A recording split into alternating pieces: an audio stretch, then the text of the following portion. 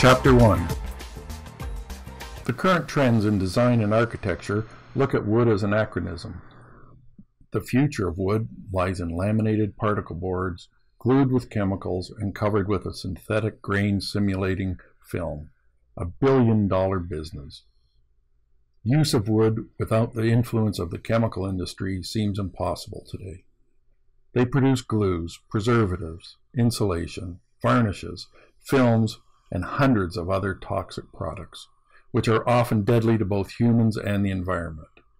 It's a market worth billions, and even then, it is instead of wood that is considered dangerous, because of its alleged flammability. For this reason only, houses were preferred to be made of bricks to last for years and heavily insulated with styrofoam. The world would have kept following this destructive path without a second thought, had there not been one man who in the recent past, with his experience, perseverance, and endurance, started a revolution in the field of timber. He rediscovered and reapplied certain valuable knowledge that had already been commonly known since the ancient times. Initially derided and mocked in modern Europe, however, he stayed firm and true to his own experiences and family generations of woodworkers. He didn't give up.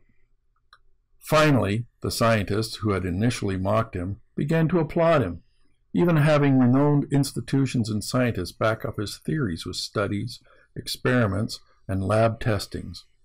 He successfully began to disintegrate the system of lies created by chemical, wood, and other industries of the like, lobbyists and corrupt politicians.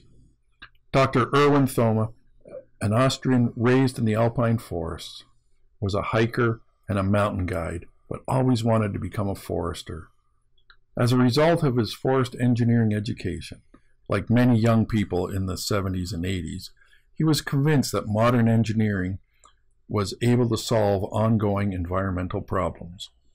Modern machines, chemistry, and even computer science have all been invading all areas of the economy and forest management as well.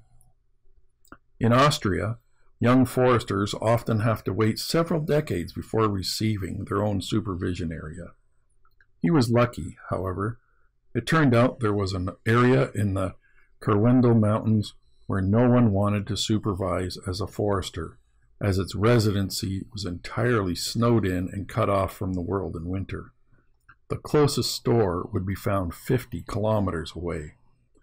However, this was a dream come true for Dr. Thoma, and he moved in with his wife.